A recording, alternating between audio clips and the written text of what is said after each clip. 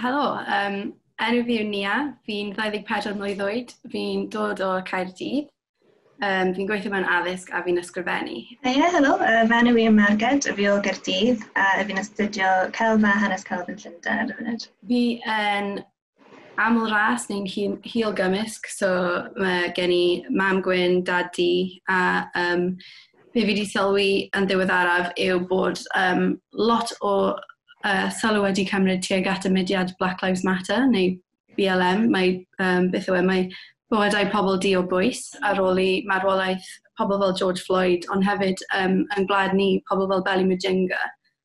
Mae wedi dod a lot o stuff i blaen meddwl fi. Marged, wyt ti'n meddwl bod pethau wedi newid dros social networks a pethau fel yna yn ddiweddar? Ydw. Fi'n meddwl bod lot o bobl wedi dechrau talu sylw mewn ffordd nhw heb talu sylw'r blaen. So mae wedi bod lot o sôn am pethau mor eang a empire a hanes Ewrop, Africa, America, a mae wedi bod yn really positif, fi'n meddwl. Fi wedi gweld lot o bobl yn enwedig yn postio fel sgwardi ar Instagram yn sôn am Blackout Tuesday. Ond fi hefyd, mae wedi bod yn really nice yn gweld pobl yn postio fel here are petitions you can sign a pethau fel na, fel here is how to have an uncomfortable conversation. Fi wedi gweld lot o hynna, so mae hynna really nice. Ond fi'n meddwl mae wedi sort of gorfodi ni edrych ar hanes ni, really.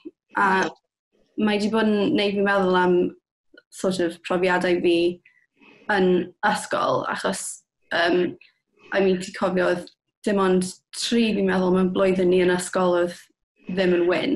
Yn ysgol uwchradd, ie. Ie, yn ysgol uwchradd. A wedyn yn ysgol gynradd oedd llai na hynna, oedd dim ond fi yn ysgol gynradd yn dod e. Ie. A wyt ti'n gallu cofio unrhyw sefyllfaoedd ble oedd rhywun yn sort of dweud pethau hiliol neu rhywbeth fel yna, achos fi wedi bod yn meddwl amdano fe lot.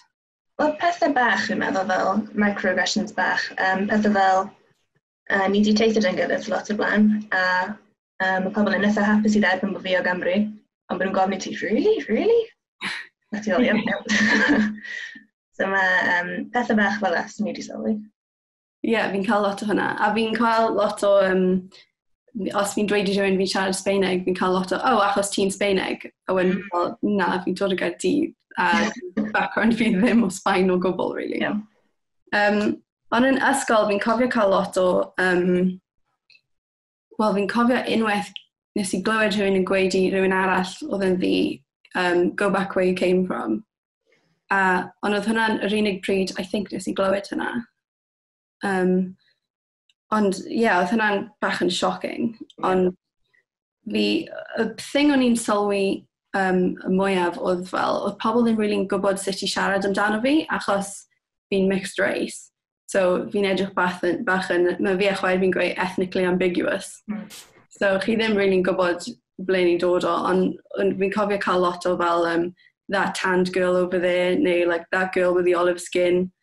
A mae ddim necessarily negative, ond mae definitely neu chi'n teimlo fel, maen nhw ddim yn gwybod sut i siarad amdano fi, hynny'n meddwl bod fi ddim yn really rhan o pethau, bod fi ddim yn really rhan o'r gymuned kind of thing. A fi yn cofio bod pobl yn hoffi dyfalu. Fel, ti o fan hyn, like, riant fel hyn, a just, so pigo ti i ddarna. Try mewn game, o'n i'n cael lot o hwnna. Oedd yn sort of teimlo fel, unech chi'n Gymraeg neu chi'n ddi, neu unech chi'n Gymraeg neu chi'n Muslim neu fel yna. A o'n i'n methu really siarad i pobl amdano fe, so i'n meddwl, o'n i'n siarad i ti a ffrindiau eraill, ond i lot o bobl bys nhw'n gweud rhywbeth a wedyn cario ymlaen gyda diwrnod nhw a nhw ddim rili'n sylweddoli bod nhw wedi gweud unrhyw beth oedd yn neud fi teimlo'n wael. A yn enwedig, o'n i'n methu mynd i athrawon, achos sa'n meddwl oedd gyda ni athrawon oedd ddim yn win o gwbl. Na, ti ddim yn cofio nhw chwaith. No. Ond I think gyda ni un yn ysgol gynradd a wedyn erbyn ysgol uwchradd, oedd pob athro neu athrawes yn win. So, bys nhw falle'n sympathetic, ond bys nhw methu really deall. No. Yn wedig fi'n meddwl i fod mor ifanc, falle bys ti ddim efo'r hyder mae gen ti nawr, i ddweud, actually, do hwnna ddim yn rhywbeth fi'n gyfforddus efo.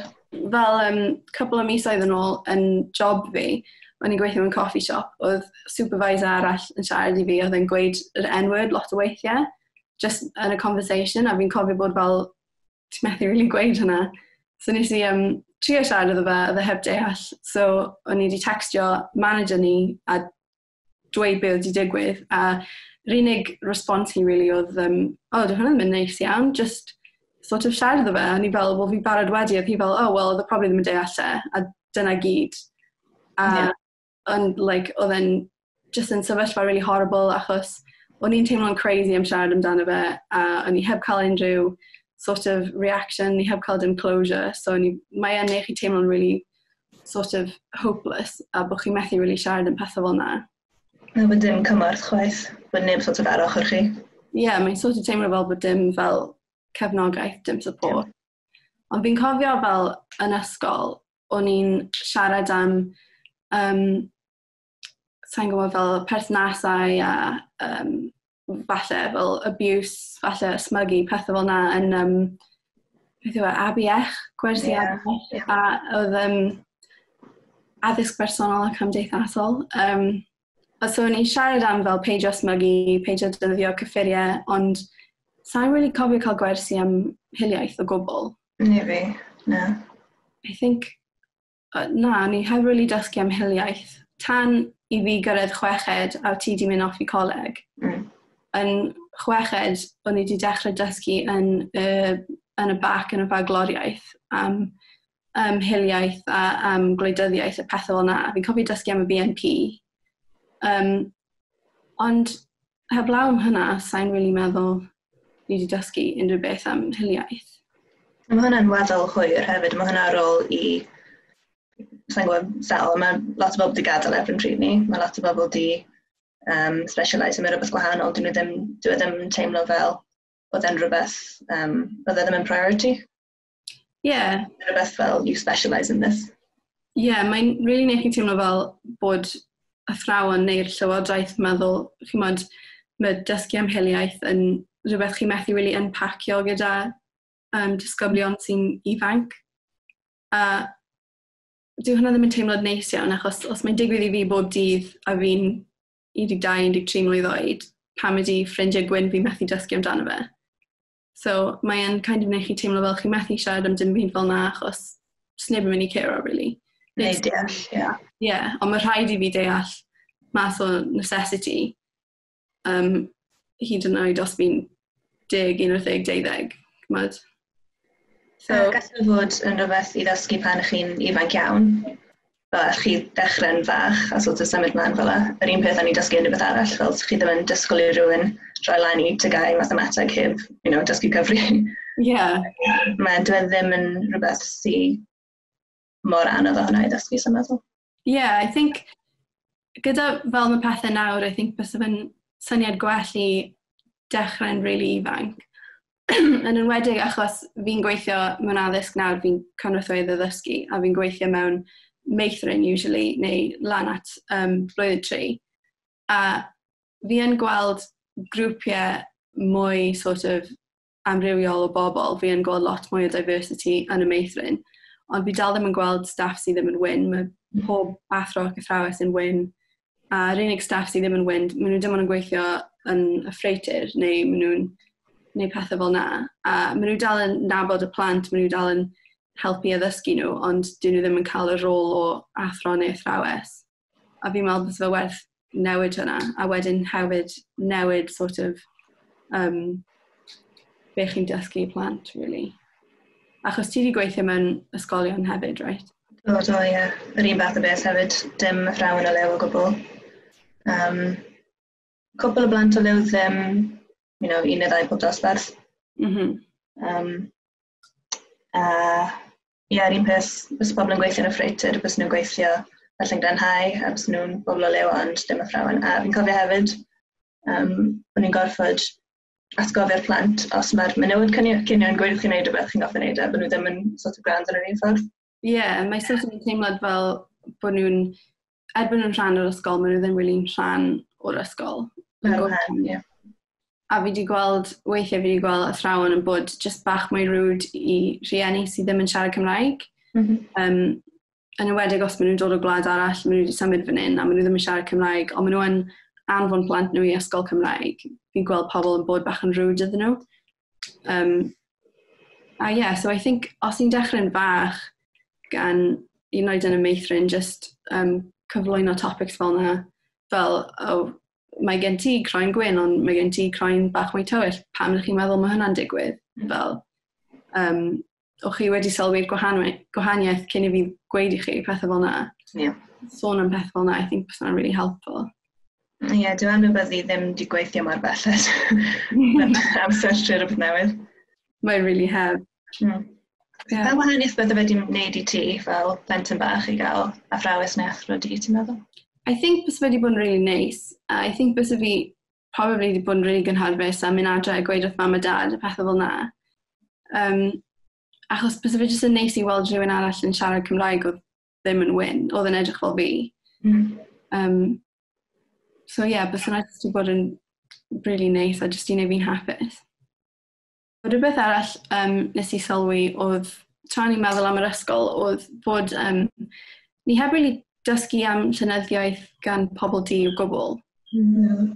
Ti'n cofio fel treulio ages yn dysgu am Shakespeare, ond o'n I ddim really di dysgu am fel, sa'n gwybod, fel James Baldwin, Langston Hughes, pobl fel na. Fel Maya Angelou o pobl fel na. Mae Still I Rise yn gerdd really, really famous, ond ni heb really glywed amdano fo gwbl. Neu cerdd, celf, gwyddoniaeth, yr unig lle o'n i'n dysgu am pobl di, os o'n i'n dysgu pobl di, bys fe'n hanes a bys fe'n hanes eitha negatif. So ddim yn rhywbeth aspirational falle. Yr unig beth o'n i wedi dysgu am oedd fel Rosa Parks, neu un diwrnod oedd Martin Luther King Jr. wedi cymryd, wedi marcho, wedyn oedd popeth wedi newid, a mae hiliaeth wedi gorffen, fath beth. And I think, bys fe'n way house I cael pobl I sort of uniaethu gyda llenyddiaeth pobl di, a sy'n sôn am struggles nhw gan hiliaeth a pethau fel na bys fe wedi wneud ni I uniaethu gyda fel of mice and men. Mae'n bwysig I gael yr amrywiaeth, fi'n meddwl. I allu datblygu empathy ac I allu deall mae'r wahanol felly mae profiadau pobl o dros y byd. A fi'n meddwl ar ôl ni ddim really dysgu dim byd am pobl di neu hiliaeth yn ysgol, mae'n really diddorol I weld pobl yn postio pethau ar social networks nhw nawr am fel speak up a chimod, be fi'n gweld lot yw, it's not enough to be quietly anti-racist, fel you have to act, you have to change your behaviour. Sy'n neis I weld, fi'n siŵr bod ti'n gweld lot o hynna. Mae'n neis I weld, ond mae kind of di wneud fi teimlo bron bach yn, ddim yn grac, ond mae di roi mi mewn sort of bad mood, achos mae fel, os chi'n gweud hynna nawr, ble oeddech chi yn ysgol, pryd o'n i'n crio, neu pryd o'n i'n teimlo fel bod gwall fi neu corff fi'n wrong, lle bynnag. So I think, falle, sa'n gwybod os ti'n cytuno, os ni'n dechrau addysgu am pethau fel yna yn ysgol, bydd yn lot, bys yr reaction ti bod yn really, really wahanol heddi. Bys ydych chi fwy o toolbox, fi'n meddwl, bys fe'n neud yn haws I allu gael reference points ac I feddwl dyma'r hanes a dyma'r be fi wedi dysgu'n barod a dyma be fi allu dod i'r ddadl. Cos fel fi'n cofio dysgu am Rosa Parks, ond wedyn o'n I heb dysgu am Claudette Colvin, oedd yr un cyntaf oedd di gwrthod sefyll lan ar y bws a symud. Sa'n cofio dysgu am hi tan o'n i'n o leia 21, a oedd hynna'n real sioc I fi, a fi jyst yn meddwl, chimod, mae yna un math o hanes bod nhw'n dysgu, a mae jyst yn neud teimlo fel bod hanes pobl di wedi gorffen a mae'n tied up with a bow. A ni ddim angen meddwl amdano fe dim mwy, achos mae caethwasiaeth wedi gorffen. Chimod? Mae roi'r cyfrifoldeb ar di fel unigolyn I fynd I chwilio am y pethau na di hun, yn hytrach na bod e'n rhan pwysig o diwylliant mwy eang. neu feddwl os chi'n gadael yr ysgol ôl tygau, a o'ch chi ddim yn hoffi hanes yn yr ysgol, o'ch chi ddim yn hoffi llenyddiaeth, ys dim reswm i chi edrych mewn i pethau yma. Ie. Achos o'n i ddim yn hoffi hanes yn ysgol o gwbl, achos o'n i jyst yn meddwl bod e'n ddiflas, really. A I think bys fi wedi meddwl bod yn lot mwy ddiddorol os bys ni wedi siarad am pobl fel Rosa Parks neu y Civil Rights Movement, pethau fel yna.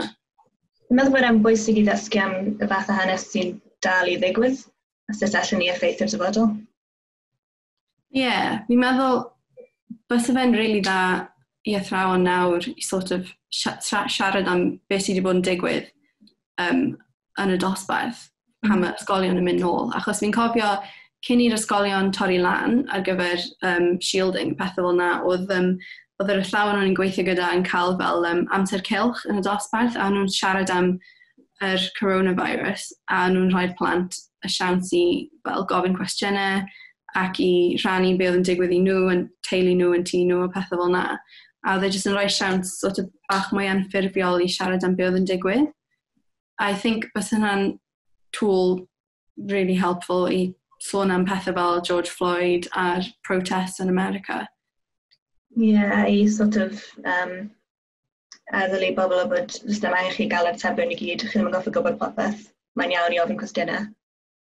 Mae'n iawn i fod yn anghywir ac i newid meddwl. I think bys fe'n neud yn topic lot mwy sort of normal just i siarad amdano fe, achos os chi'n creu bach fel safe space yn yr ysgol i siarad am pethau fel yna, mae pobl ddim yn mynd i bod yn pryderu dros wneud mistakes a gweud pethau wrong, achos maen nhw'n gwybod bydd rhywun yna i addysgu nhw ac i, just egluro pethau'n iawn, really.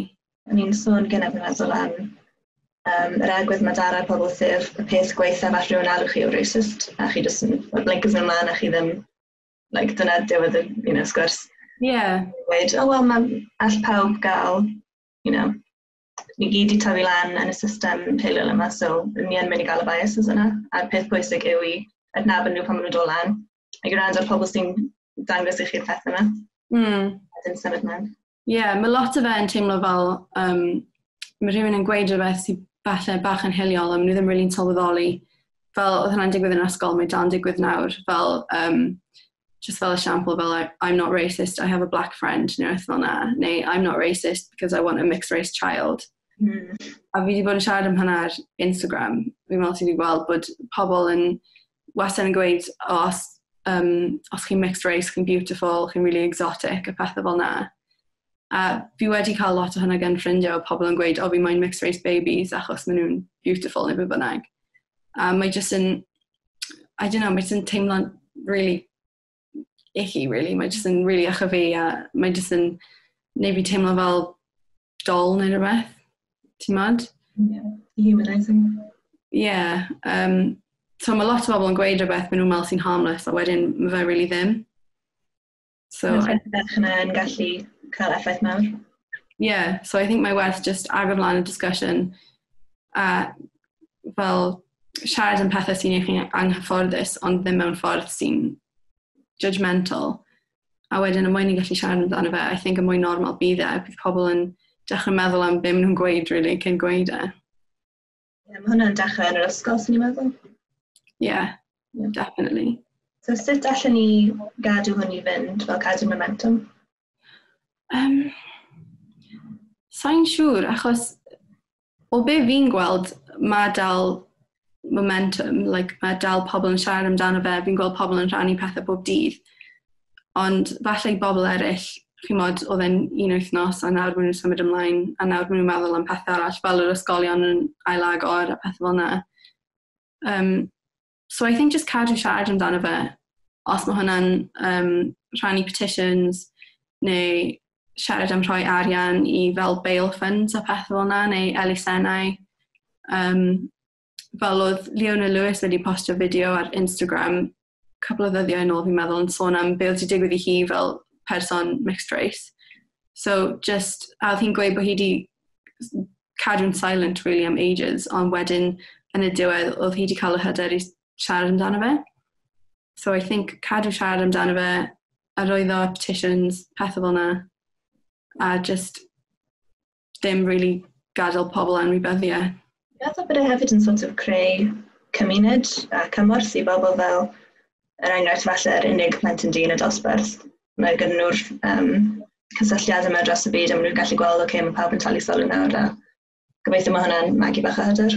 Fi wedi gweld hwnna gyda fel chwaer bach fi enghraifft sydd just I gadael ysgol blwyddyn yn ôl. Oedd hi wedi dechrau off ddim rili'n siarad amdano fe, ond nawr mae hi'n siarad mwy a mwy amdano fe. So, mae'n really bwysig, just sort of dod o fel yn mwy aml mewn conversations chi a pethau fel yna. A fi wedi gweld, sa'n gwybod os ti wedi gweld pobl ar Facebook yn sôn am y protest.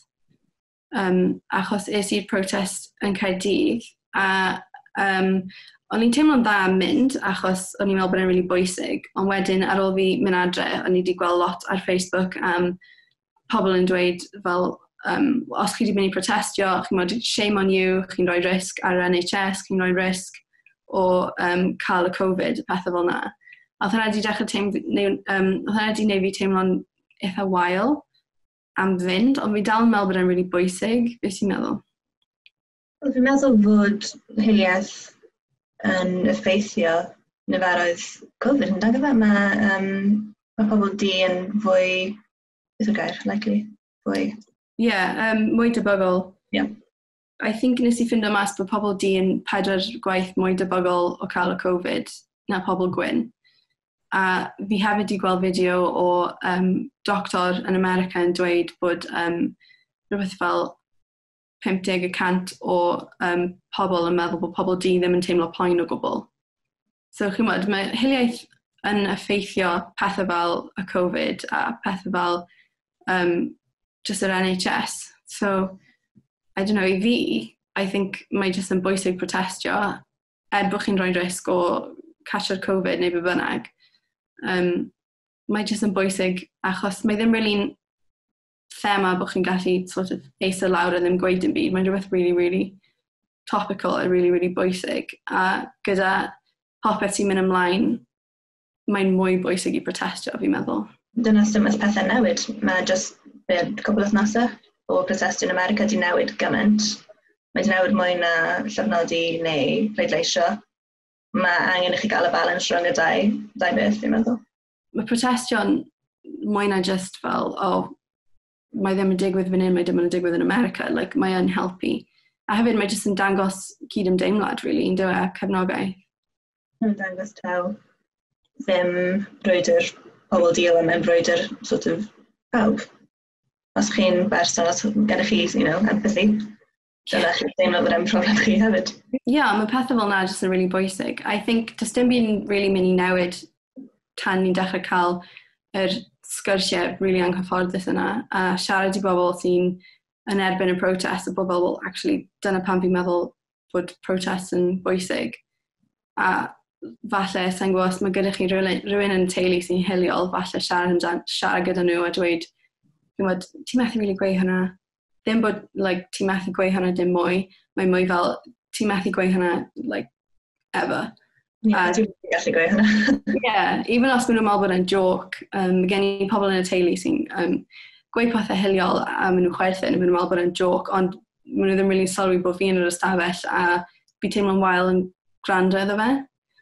So I think mae'n really bwysig just cael y sgyrsiau yna, achos mae pobl yn mynd I anghofio amdano fe os ni ddim.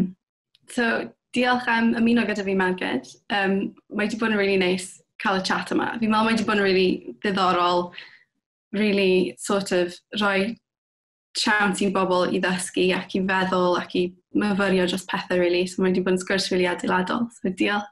Diolch, Nia. Felly, dyna fe. Diolch am rando a cofiwch chi danysgrifo ar y podcast yma. A cofiwch chi ddilyn Hansh ar Facebook, Instagram, Twitter a YouTube.